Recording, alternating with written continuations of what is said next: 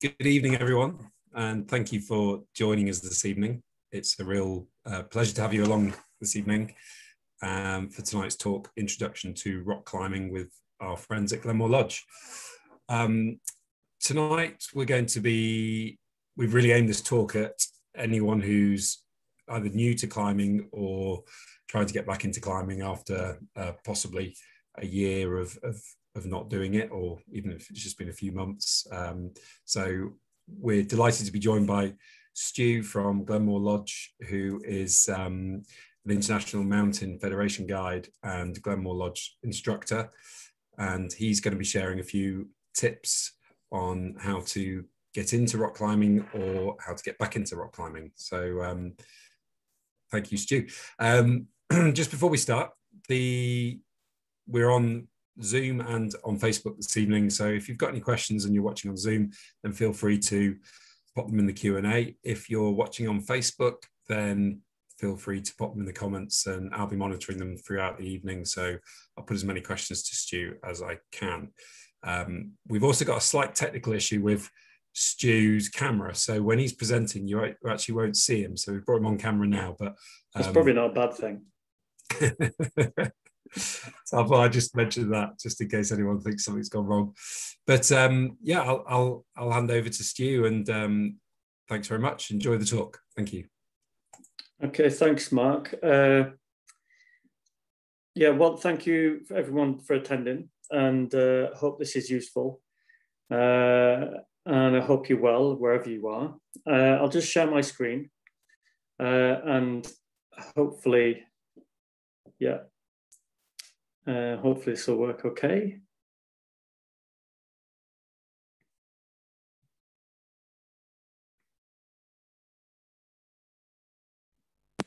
Good.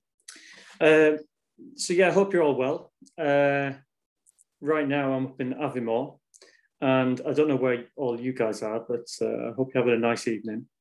And it seems to feel like summer has started again, which has been quite nice. And I've been teaching rock climbing today. I work over at Glenmore Lodge up here in Scotland. I've been here for a strange couple of years. So I moved up a couple of years ago, and then obviously COVID happened, so it was a very strange year last year. But things are starting to improve, and it's so nice to see people and meet new people again. And it's been fun teaching rock climbing the last few days, which is nice. So hopefully this lecture will help you. We're just here to help. And any questions, do fire them in whenever. But all this lecture is, I'm just going to maybe, is focused around is maybe just some areas that you want to consider moving into rock climbing, whether it be for the first time or after a while, leaving it for a bit, or you want to come back into climbing. And hopefully it'll inspire you as well to give it a go again and start things back up. But also if you're very brand new to it as well, I wanted to inspire you to start up, and I'll give you some ideas on how to do that as well. Pretty limited as it's just a webinar, but hopefully it gives you some notes and questions, and that'll lead on to things for your climbing developing as well. So along these pictures, it's just going to be some text as well to maybe focus on a certain area. And I can maybe also tell where some of the pictures are as well to help you along. But I guess this talk is a bit of a skills checklist. But also what I mean by safe practices is kind of what people normally do. And these are, if these are brand new to you, then you can go away and learn these either through a book, and I'll give you some advice on where to start all these things as well. But this is a big rock climb here near to Aviemore on a mountain called Binion Shoes. And this is Adveriki Wall that you can see the person climbing on there. And this is quite a long route. It's about 5 pitches long, so 5 rope lengths long, and you can see it's deep in the mountains. And for this one, you can get to it with a mountain bike as well, which is nice.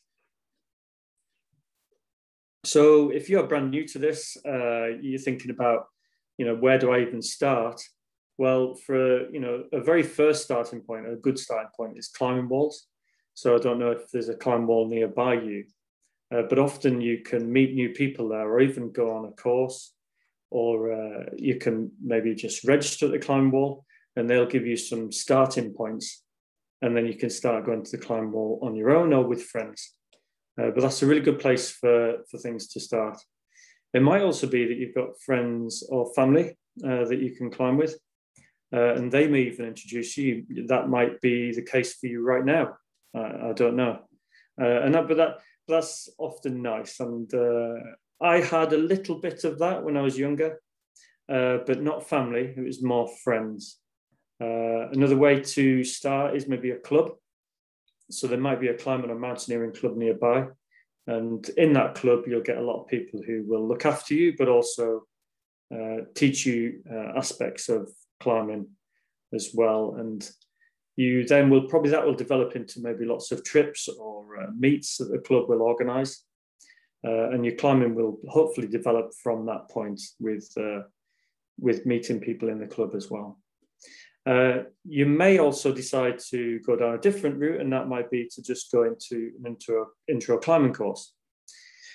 And these will be run throughout the UK, obviously in the climbing areas in the UK. It might be even in the climbing wall, but if you wanted to get stuck into climbing outside, then they'll be in the climbing areas of the UK. Where the climbing is more concentrated and already well developed.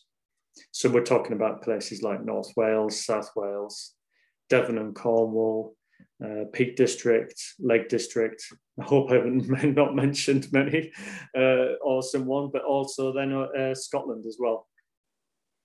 So yeah, you could, and also there's many people, many qualified instructors that will advertise for this as well. But obviously, if you want any advice for that, we're here to give you some advice on where to go for this. There also may be an individual climb instructor or mountain guide. So these people will be offering something very tailored and maybe individual as well. So that's some good ideas on where to start. Now going forward, also, you may be asking, this might be your very first time, and it might be just an intro to it all, and you may be actually testing the water a little bit. Well, I'm here to reassure you that anybody can go climbing, literally anybody. I think it's a great life skill and skill set to have. It complements many things.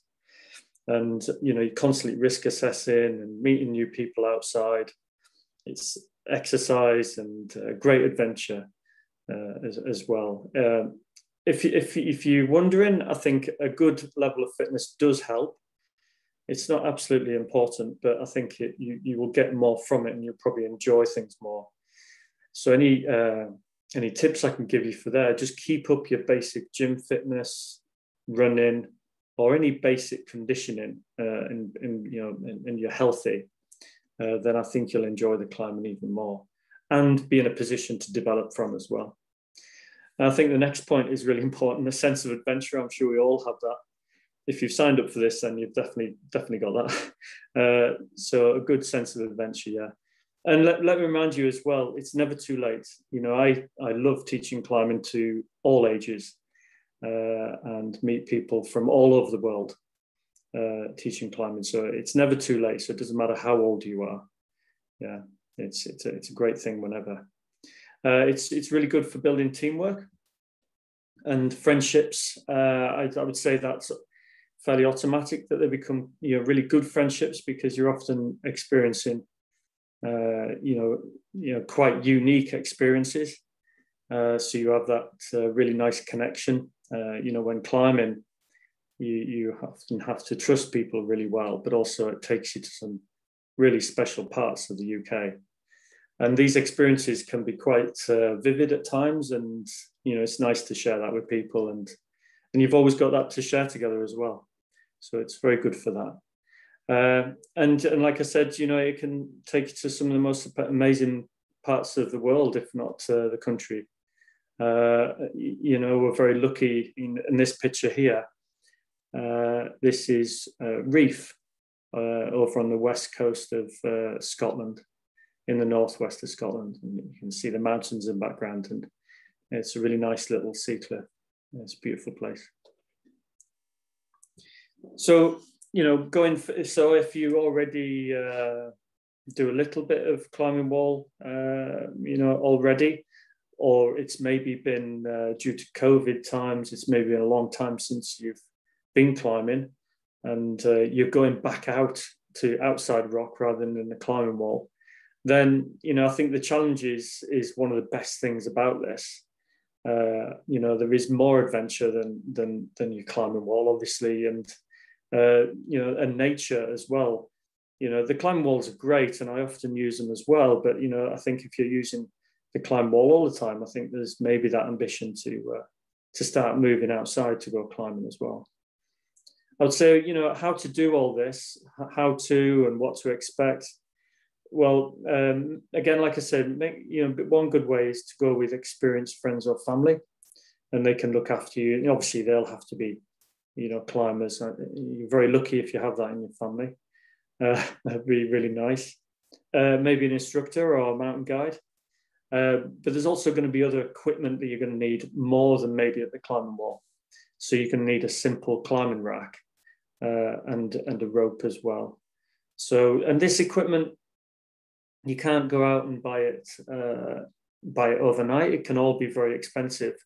So over time, I would say, just generate this equipment slowly over time, and that'll allow you to go to different places.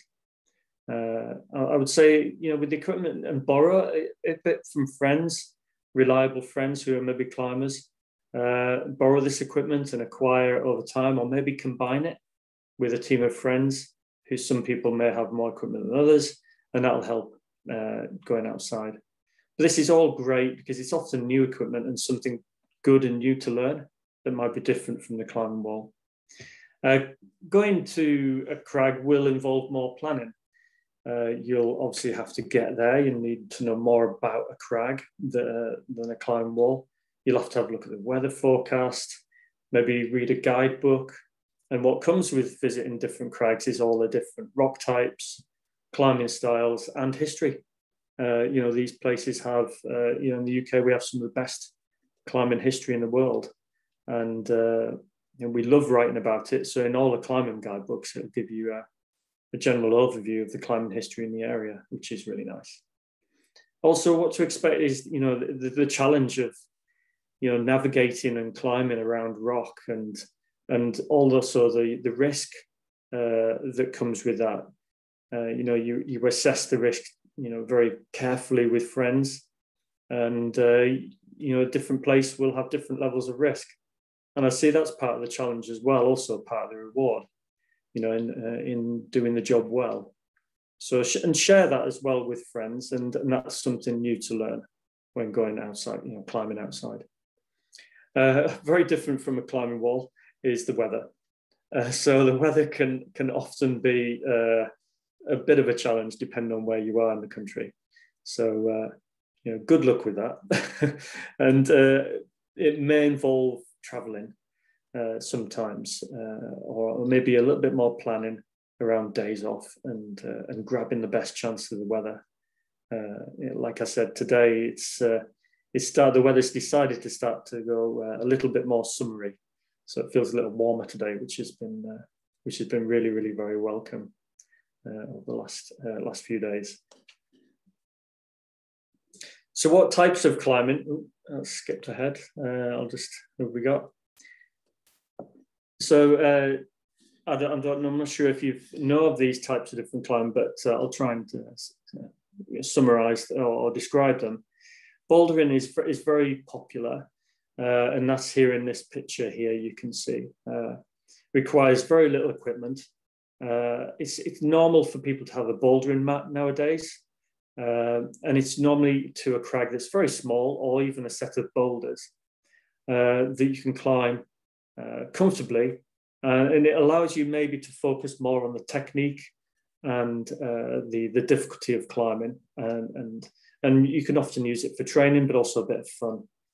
The great thing about bouldering is it doesn't require much equipment, and you can get a lot done in a very short amount of time. You also, you can go out on your own if it's an area you know well, for a bit of fresh air and a bit of adventure. I think if you're on your own, a bouldering mat would make a bit more difference. I'd say a lot more people are using them as standard anyway, and these can be bought in most shops as well. So there's bouldering, and then there's trad climbing, which is getting a lot of really good profile now. It's the most probably old-fashioned style of climb we've got, but it's also well respected throughout the whole world. Our view on trad climbing, and that is that we place gear into the crag, and it means that you can be very creative and inventive and the challenge is more to make it safe by putting wires and cams in and making your own belays with no fixed equipment in the route. I would say most of the climbing in the UK is trad climbing. And then there's the sport climbing. And sport climbing, this is where there will be bolts in the crag. And it's probably in the UK, it's been accepted that crag is okay to bolt. And there'll be metal clips, metal bolts, and they will provide your safety and you'll sport climb it, just like in a climbing wall as well. Single pitch climbing is where all of this climbing, this can be sport climbing or trad climbing, but single pitch means that it's a small crag that you can operate on the crag with a rope length very, very easily. Also, normally in a single pitch climbing has easy access to the top and bottom. Multi-pitch climbing, well, this is where some of the biggest adventures are in the UK.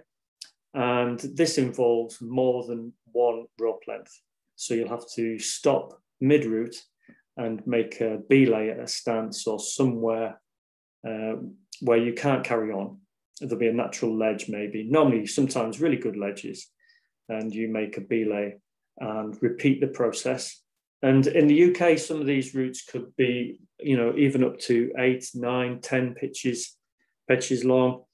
On average, you get a lot of crags that are maybe 2 to 3 pitches high in the Lake District in North Wales. But also, like I said, some of the biggest adventures in the UK can be a lot more than that, if not double. So that's multi-pitch climbing, big adventures.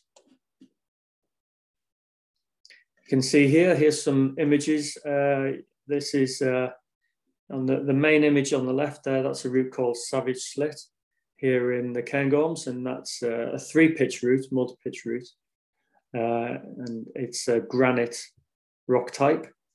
And it's here in the Cairngorms. The grade of that is VDIF severe, around about there. Really nice multi-pitch climb. And then you've got top right is the Old Man of Hoy. Very, obviously differing seriousness levels and adventures. And I would say the Old Man of Hoy is probably one of the biggest and best trad climbing adventures you can have in the UK. A sea stack up on the north of Scotland in the Orkney Islands. And then lower down is a sport climb on slate in Llanberis in North Wales. So it's just an example of different climbs in different places throughout the UK. So this is all going to be new. Like I said before, the equipment required and a bit of care and maintenance. Do look after this. If you look after this gear and carefully monitor it, every time that you go out, keep a good eye on the equipment, because the rock and the ropes, you do put them through, quite a lot of hard work. So, do keep an eye on it and constantly monitor any sort of wear and tear. Yeah. But there is quite a lot of equipment to be bought or / acquired. And with all this, I would say it's quite expensive, like I said, to buy it all in one. So, I would acquire it over time. And what will happen is you'll see where you want to go next, and you'll think, we need this piece of equipment. well, that's fine. And that means it allows you to maybe visit somewhere else. So you buy it over time and when you can afford it. But, obviously you're going to need a helmet and harness and rock shoes and chalk bag. So you can build on what you already have, maybe for the climbing wall, for example. And the rope is, so the rope that you go to the climbing wall with, you can use at a crag as well. Slightly different, you're going to need a small climbing rack. Now, this is going to be dependent on the place that you want to go climbing, or wherever is more local, or somewhere that you particularly want to climb for the first time. Your climbing rack often has to suit where you're starting out climbing. But there is an average rack that you can start with, and you can get lots of advice on this. It's going to be a set of wires, 1 to 10, and then a few cams, some quick draws, and then maybe some hexes and some slings, some 120 slings and some screw gates.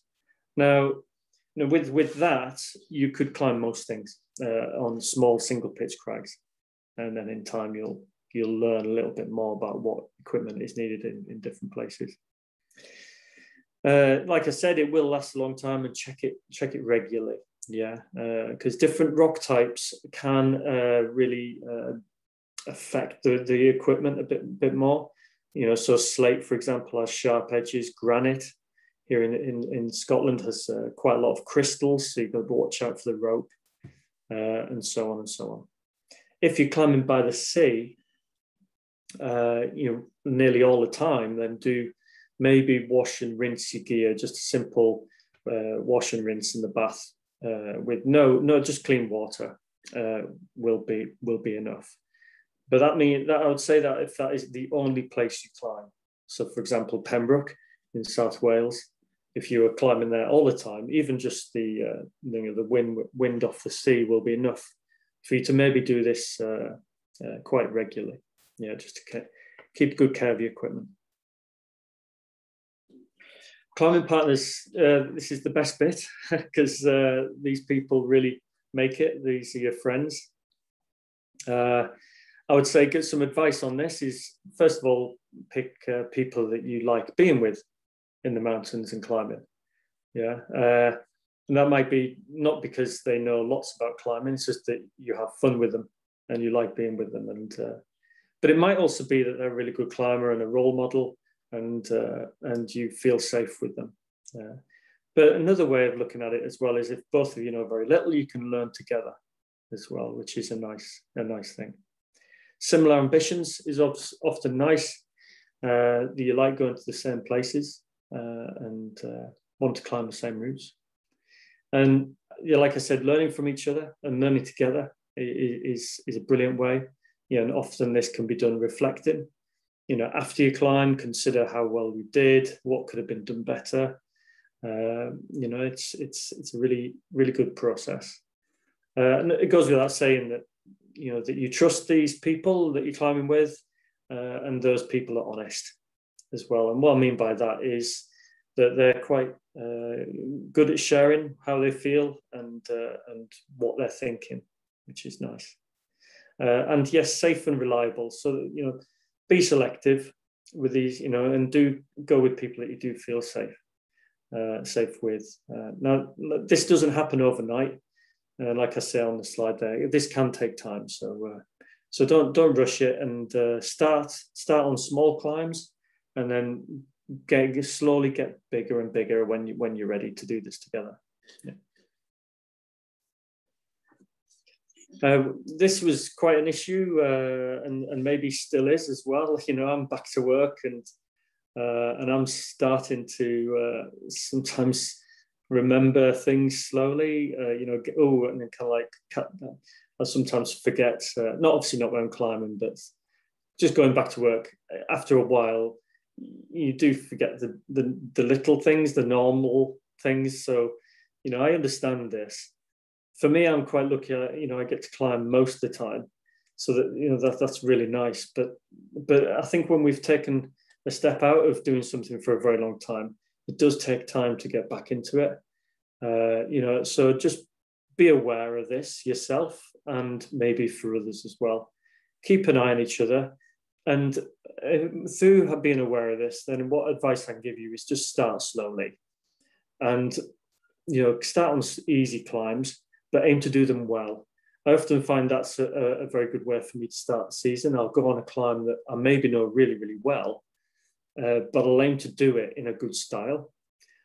So that's my way of starting out, going to a place that I've climbed already before at.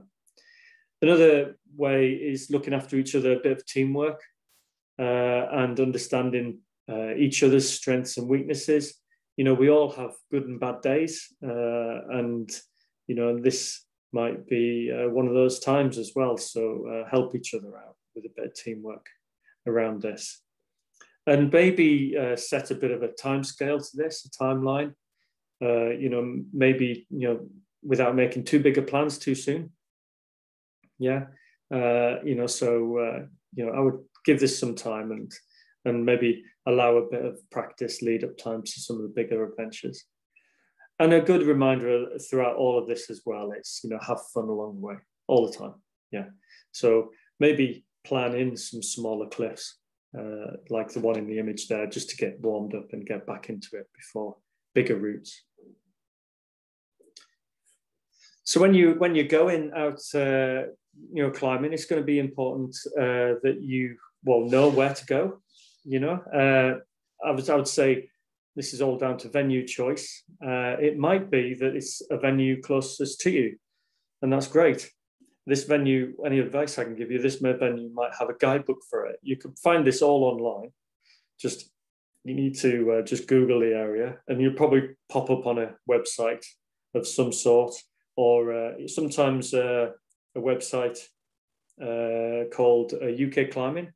You might pop up on that, and that'll give you a very good index of the climbs and the crags in your area. Yeah, so that's always a good thing to look for.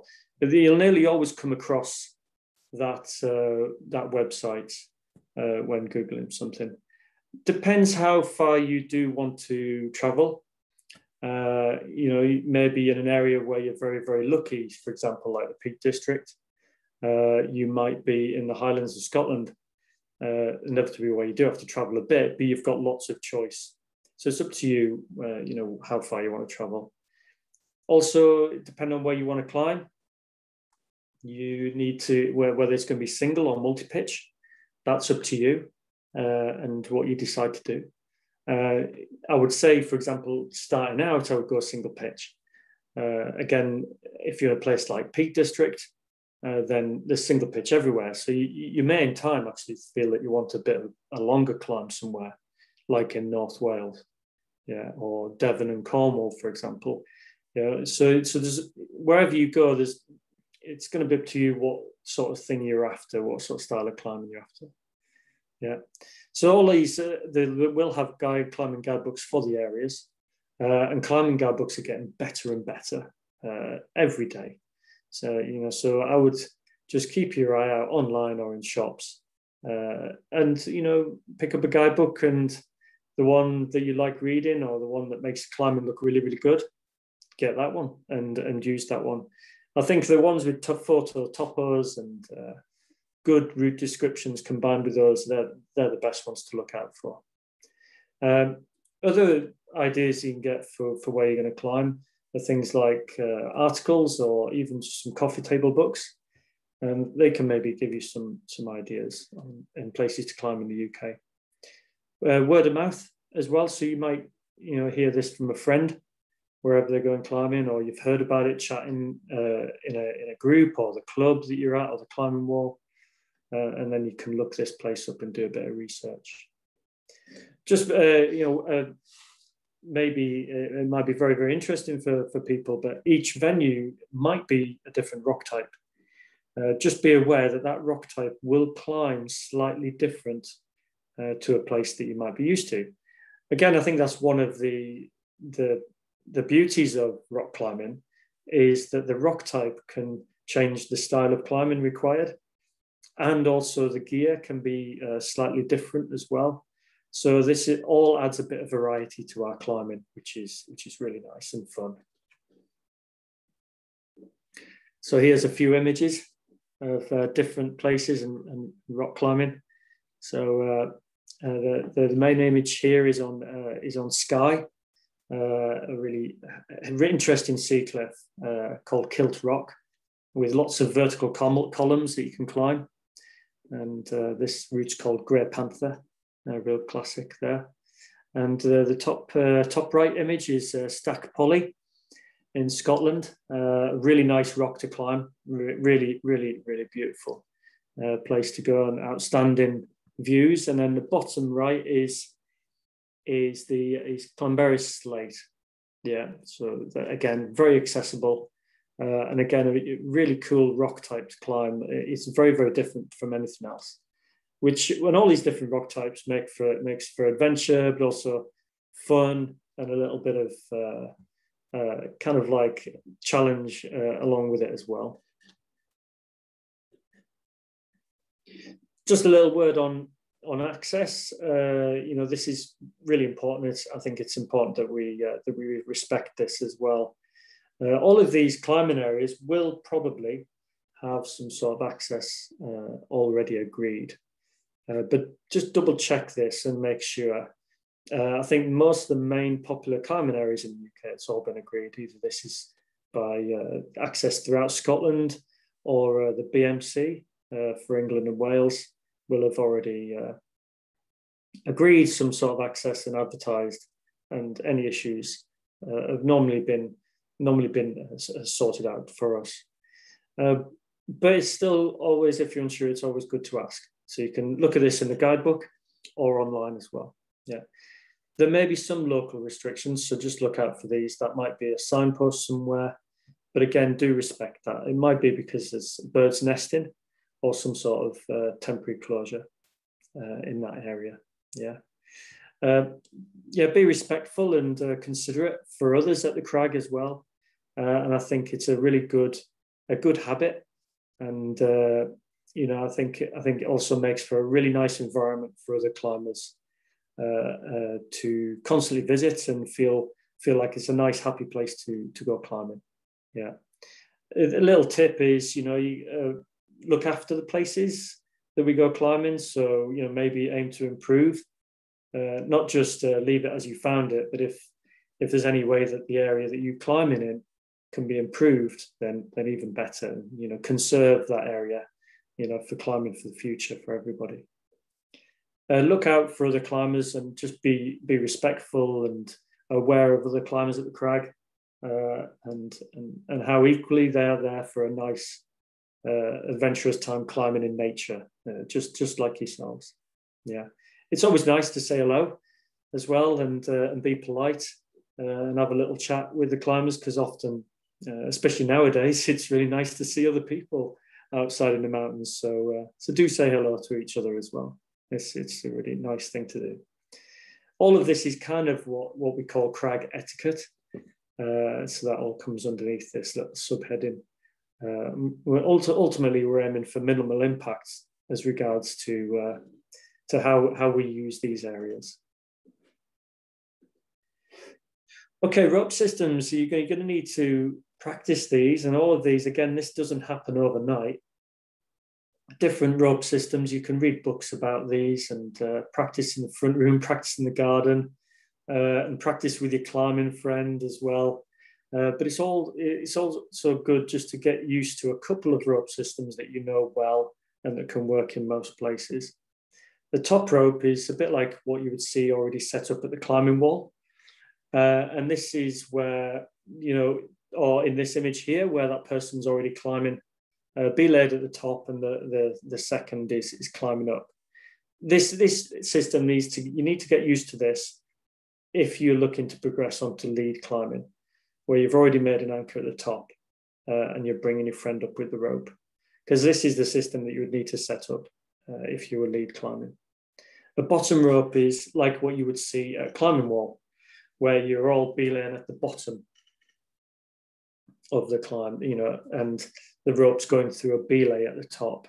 Yeah, so that's a bottom rope. Again, that does need a different rope system to be set up as well. Now, all of these need really good anchor and placements and judgment of those anchors as well. Take time to learn about these and understand what makes a good belay and a less so good belay, and how to make it better as well. Yeah, so take time to learn that and respect it, and judge your equipment when you've placed it in the rock. Yeah, practice rope systems in safe places, and again, go to smaller venues first, venues that you feel a lot more comfortable at. Yeah, and the reference books can help with this, and things online as well. Yeah, the gear placements this all can be practiced at the crag in a safe place, maybe at the top, but it can also be practiced at the bottom of the crag, especially if it's a safe area with not underneath any climbers as well. But that can be a good way to place gear and just have a little practice anyway to start off with. And all this time as well, constantly reflect and judge what you're doing. Challenge yourself as well, and and this is how we learn as well. So take time to practice this. Yeah. You can see here some images of people already they're belaying at the top of the crag. So in the main image, this is at Traumatic.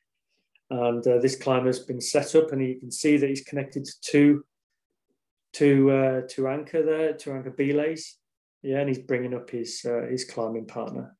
And that's in North Wales, Traumatic. And then again, the top right is coincidentally Traumatic as well. So you can see somebody there, belay at the top, and bringing up the second as well.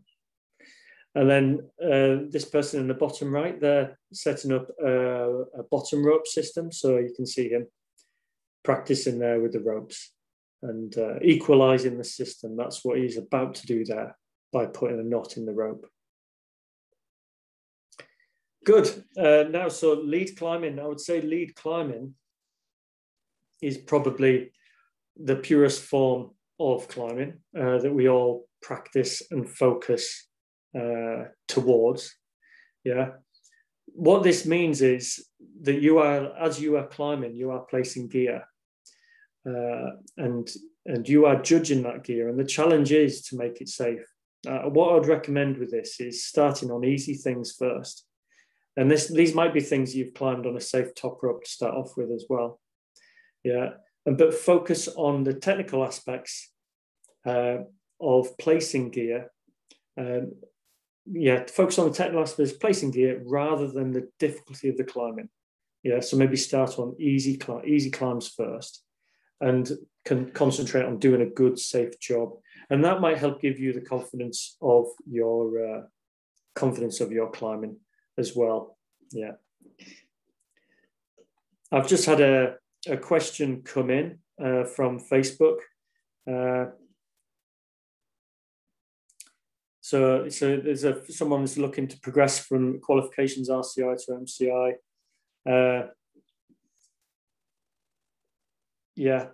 Any tips? Okay, yeah, we can answer that. I would say, so I've had a question about coming in from one person who's going from RCI to MCI.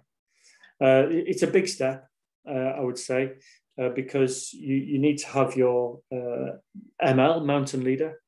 And then from that mountain leader, which takes a little while, from that mountain leader, you need to do lots of multi-pitch climbing, because RCI is mainly around single pitch. So towards the MCI, you need to collect at least 20 multi-pitch routes before you can go into your MCI. And some of those have to be at VS. Yeah, it's a big step. But the MCI is quite a big qualification as well, and allows you to do many things, all aspects of mountaineering. So good luck and have fun doing that, and I hope you have a great time doing it as well, because it's an amazing pathway and a superb career step as well. So look forward to seeing you. Thanks, Jack. Thank you. Good. So back to lead climbing on single pitch. I think lead climbing also, you have to have an understanding of the risk. and involved. And this is why we place runners as we climb. But also not just the risk, but you're looking after your second as well. Don't worry, all of this can be fun. This is why we want to go climbing. But I think we do, in the background, risk assess a lot of the time when we're rock climbing. It will help if you understand climbing grades. So that could have been done right from the very start, just to ensure that you know what you're climbing and the fact that you're not climbing something that might be too hard for yourself. So start on a grade or on a climb that is good for the grade, and make sure it is that climb as well. So you're not climbing on a different route by mistake, for example. So understanding the grades will help that. Make sure that you don't get on something too hard too soon. Yeah. It will help if you're climbing well. And what I mean by that is you've got good technique, you're feeling strong, you're feeling fit. And that means that you'll enjoy the climbing and you can concentrate on placing the gear. Yeah, so climbing well is one of the biggest aspects, actually, probably slightly more than understanding how to place kit. If you're climbing well, I think that's a really, really good place to start. Yeah. And then combined with that is belay making. You're going to have to make a belay at the top of your climb.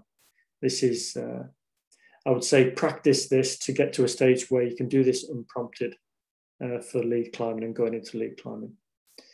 And risk assessment, I don't want to make it sound like it's too big a thing, but I think you're just looking after each other and the people around you, but also just mainly your second and yourself, and asking the what ifs. We're very good at that as climbers, and in either preventing the what ifs or protecting them somehow, and put lots of gear in if you get scared. That's one little tip.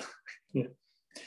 And then, yeah, combined with lead climbing as well, is you will probably at some point want to learn how to abseil.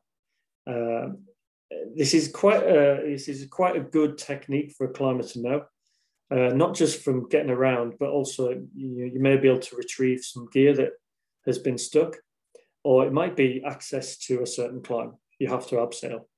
But it also is a very useful thing to know how to do, but also to feel comfortable with it as well. We don't do lots of it as climbers, but it's a really good, simple and important technique. And employ safety measures as well by using a prusik, and this can again safeguard the abseiling technique and make it feel a lot more comfortable. Yeah. Good.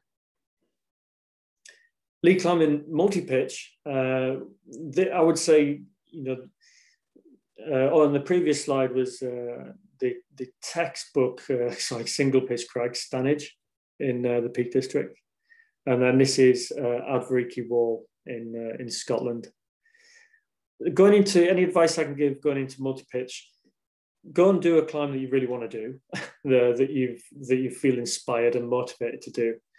But make sure you're doing it at the right time and not too early. So I would say lots of single pitch climbing will help, not just by making belays, but also that you're climbing, your route finding is on form, and you're feeling confident. And you can do this at a very local, smaller place, closer to home maybe, or easy access, or somewhere you know well. And then go on the multi-pitch climb that you really want to do, but at the right time. Yeah, because it is going to employ a lot of route finding skills and also belay construction on often really small ledges. So you have to be able to make a belay mid-route. Now, what comes with that as well is managing that stance and also the rope. So, depending on, I would aim for big ledges or, reasonable ledges to start off with. And any tips I can give on route finding is I would look for ledges almost first. Yeah, so keep an eye out for ledges on the route and consider those. The guidebook will normally tell you and describe or even point out on a photo where the belay should be or where it normally is. Yeah, but at those stances, you are going to have to sort the rope out and organise it in a very structured manner. So do practice that. so that your rope work's not slowing you down or making it feel really difficult. Now, on top of all that, depends on how long your climb is, and is also how long it's going to take. So a bit of time management is really quite important. Any tips I can give on this is do jobs well and do them once. So things are well practiced, for example. Help each other out with route finding, and also, gear changeovers at stances. Not fast, but they're done well and done once. Yeah, so nice and smooth. Yeah, try not to rush things because you often make mistakes rushing, and have a really fun time along the way as well. Yeah, so take in the views and take lots of photos and have a nice time. Now, all of this, on top of all this, placing gear, the risk assessment, all this can be made so much easier by good climbing technique and strength and efficiency and confidence as well.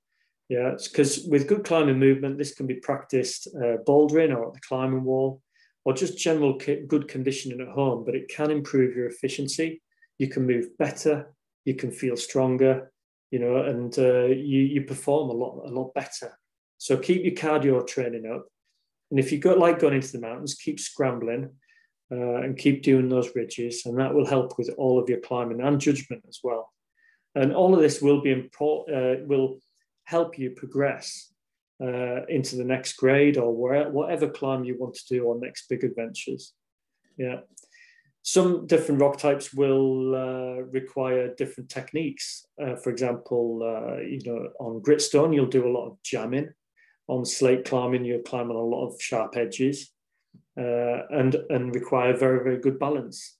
Whereas limestone is often quite strenuous and very technical. So that's, again, part of the beauty of all of this is the fact that you get so much variety.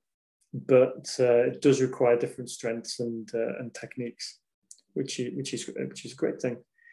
Any tips that also that I can give you is watch other climbers and maybe learn from others as well, and friends as well. Really good role models.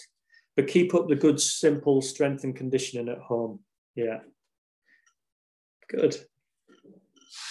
Right, so thank you everyone. I've just had some questions come in, and I hope you did enjoy that talk, and hopefully it was useful. Just by the way, this is on Bossigran Commando Ridge in North Cornwall. So yeah, that's an amazing place to go climbing. It's beautiful. So I've had a question from Kate. Thanks very much, by the way, everybody, for your really nice questions. Do you need to be a member of a club association for insurance to climb in certain places, both in the UK? Do you need to be a member of the club? That's insurance. So for insurance to climb. No, you don't need to. No, you can. No, you don't need to be in a club. I think if you want insurance for your climb, any tip I can give you, you don't have to be in a club to go climbing. You don't really need to be associated with anything really. It can be just a group of friends. Depends what you mean by insurance. If you're a member of the BMC, you do get third-party insurance by being a member of the BMC automatically. So that's one good reason to be a member of the BMC. But other than that, personal insurance that has to be bought if you are looking for insurance. And as far as you don't need insurance for rescue here in the UK, but if you wanted to go down that route, you can get climbing insurance through the BMC and some other companies as well. So hopefully that helps answer your question.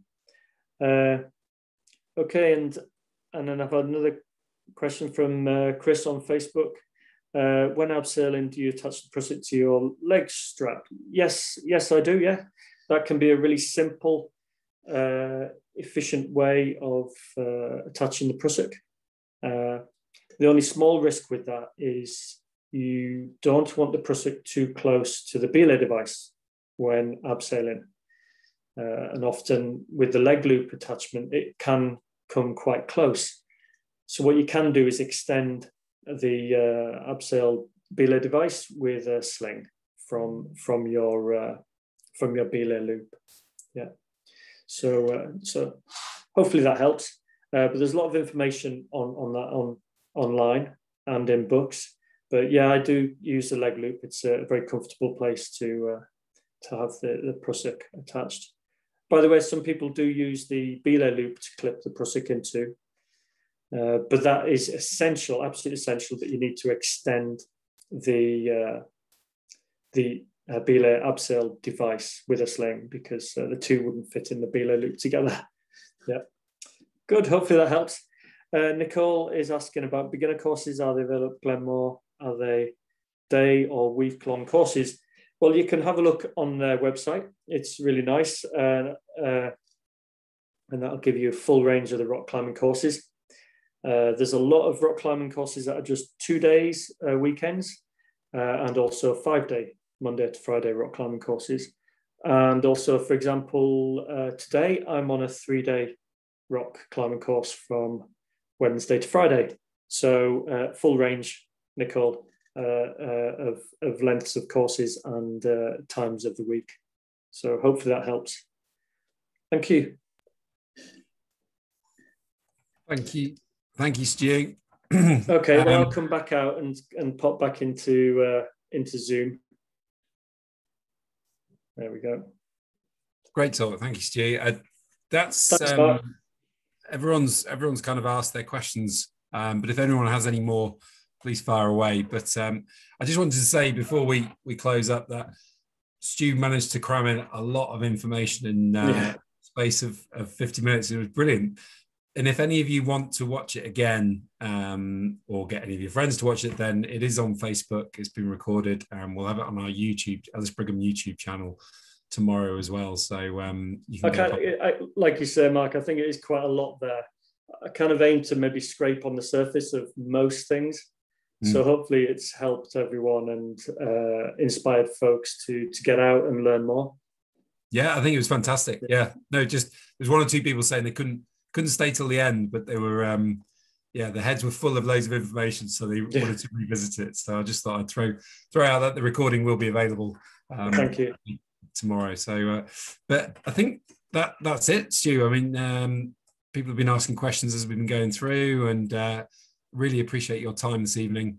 And enjoy the rest. Enjoy the sunshine and thank you, and thank you to everyone as well for attending. And I hope we get to meet one day, climbing or wherever. So thanks very much, guys. Yeah, brilliant. And do check out Glenmore Lodge's courses, because they have got hundreds of courses, and you'll never regret doing a course up at Glenmore Lodge. Believe me, they're fantastic, and the instructors are all brilliant. So thank you. Thanks, Mark. All right. Thanks, Stu. Thanks, everyone. Bye-bye. Okay, bye-bye. Thank you.